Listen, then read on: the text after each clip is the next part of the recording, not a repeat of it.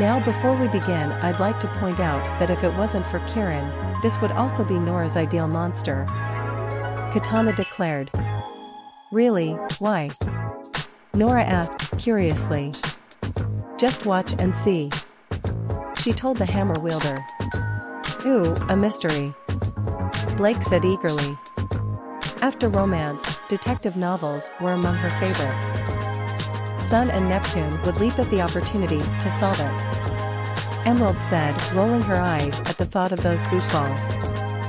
An older, but still familiar version of Strawfoot's intro began, showing his symbol of multiple triangles, carved in stone.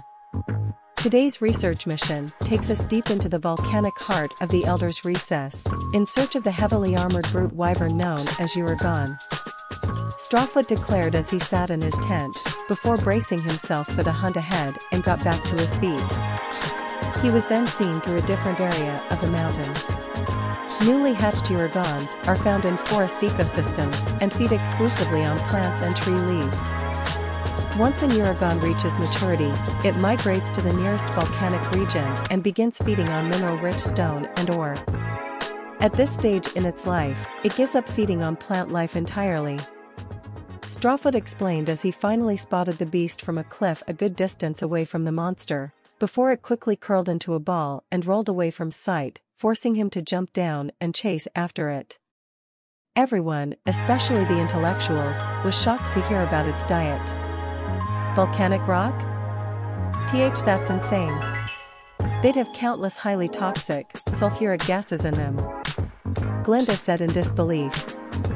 Well, Katana did mention Kushala Daora can eat ore as well. Perhaps some monsters have an affinity for it, just as some animals are immune to the poison of others. Often suggested. Still, it's quite the strange dietary transition from plant matter to rocks. Penny noted. And everyone was left in absolute disbelief when the creature curled up into a ball and rolled away. Well, look at him go. Big guy sure knows how to get around. Young said, impressed. Ruby snorted at this. Ha ha ha. It's like a metal roly-poly. She laughed. You know, that's both funny and adorable. Velvet admitted with a smile.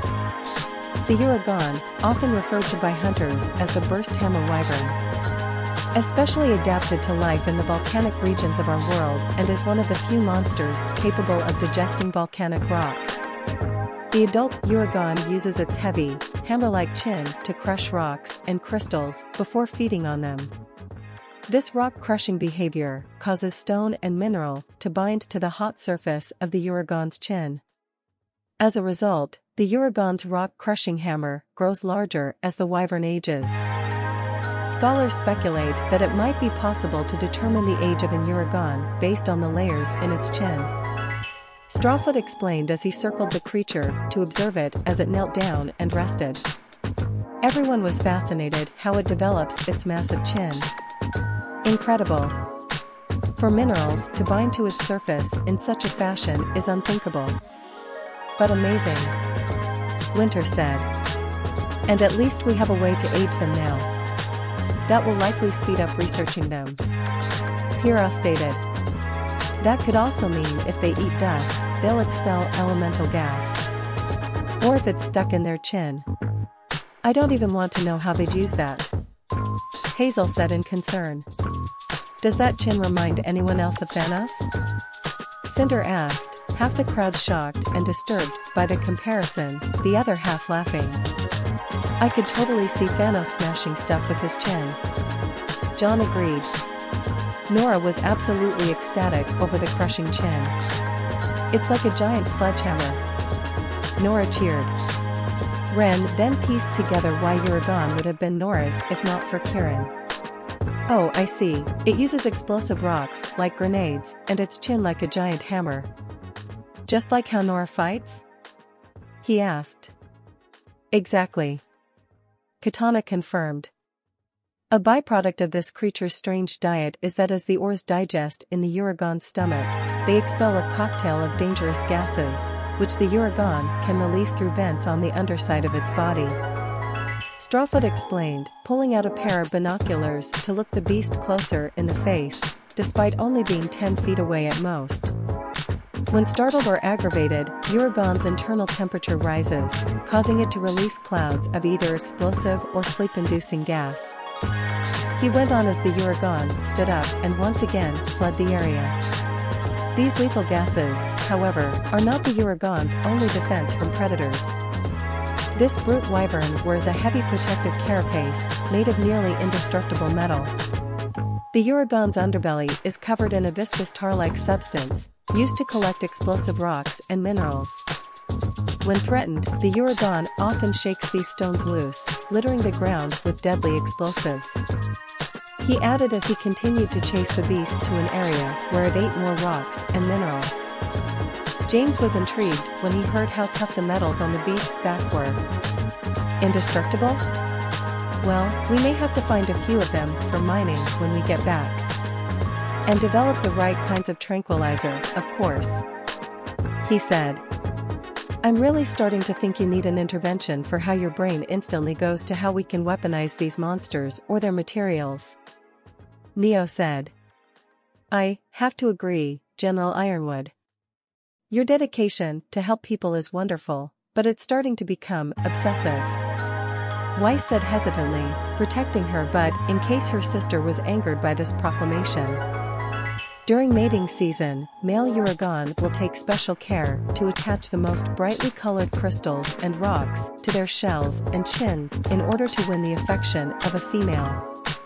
This strange mating behavior results in what the Hunters Guild classifies as a deviant subspecies, the crystal-beard Uragaan. Strawfoot explained as he followed the beast, before showing a picture of a larger, brightly colored Uragaan with precious jewels all in its chin. Coco was impressed by the jewels the deviant had adorned itself with. Dang, these wyverns know how to accessorize. She said approvingly. Well, I think I'm gonna take up some mining when we get back to Remnant. Roman declared, a hard hat somehow appearing underneath his bowler hat. Do you ever think about anything besides money? Ilya asked. Just about how else I can stay happy and pretty. He responded, holding up a mirror and winking to himself.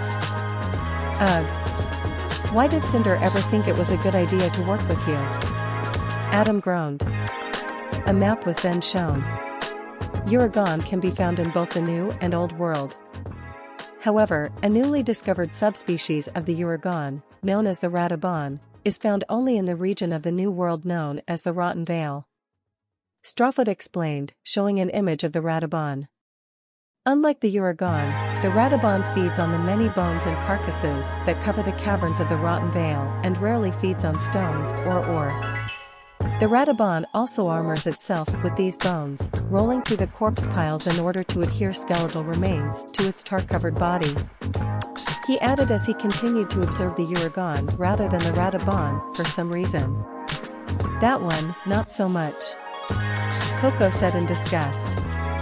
Wow, I almost mistook it for a grim. Cinder admitted. I don't know, I kinda like the bone armor. It has a creepy yet cool vibe to it. John declared. Heck, I might even be willing to try on this thing's armor. Crow agreed. Both the Uragaan and the RWBY are a valuable resource to the Hunters Guild. Their bodies can be used to craft extremely durable armor and weapons, and the valuable crystals and metals which can be mined from the Uragaan's hide are highly sought after by royalty and nobles. That said, these brute wyverns should be hunted with caution. They're heavily armored and possess a wide array of defensive adaptations. Inexperienced or ill-equipped hunters should avoid engaging this monster at all costs. Strawfoot gave a final word of warning as his book and the image of Uragaan was shown one final time. Summer looked down sadly at this.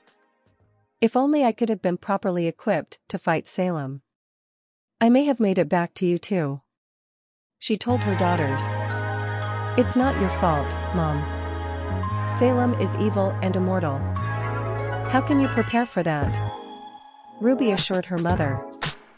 Yeah, but next time she shows up, all of us will be together to kick that pale butt of hers. Jan declared. So, any idea what you'd like to see next?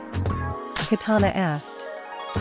Cinder, Penny, Ashbin, and Ilya looked at each other. They'd discussed something before and now thought it would be a good time to ask. Katana? Cinder asked. Yes? The ice demon acknowledged. We know that as elder dragons, our monsters have little to fear. Ashbin began. But does that mean they have nothing to fear, or are there still monsters they'll have to worry about? Ilya asked. Ooh, very good question. And the answer is yes. Besides the fact there are elder dragons on a higher level, such as Elatrian or Shagaru Magala, there is another elder dragon that specifically targets, hunts down, and eats other elder dragons. Katana declared. Everyone was shocked and shook by this announcement. What could be so specialized that it actually hunts and eats other elders? Penny asked. Yes, they've seen Rajang can match elders, but even then it wasn't an outright stomp and it would still get hurt. So the fact one could do that and not have to worry about the damage it might take means it's on a significantly higher level. Teko smiled and stood up. Well, I'm wearing its armor right now. Or, a variant's armor, anyway. She said, doing a little turn to ensure they got the full view of the armor. That would be the one known as the Monster of Ruination. The extinction dragon itself, Uragaan. Katana declared.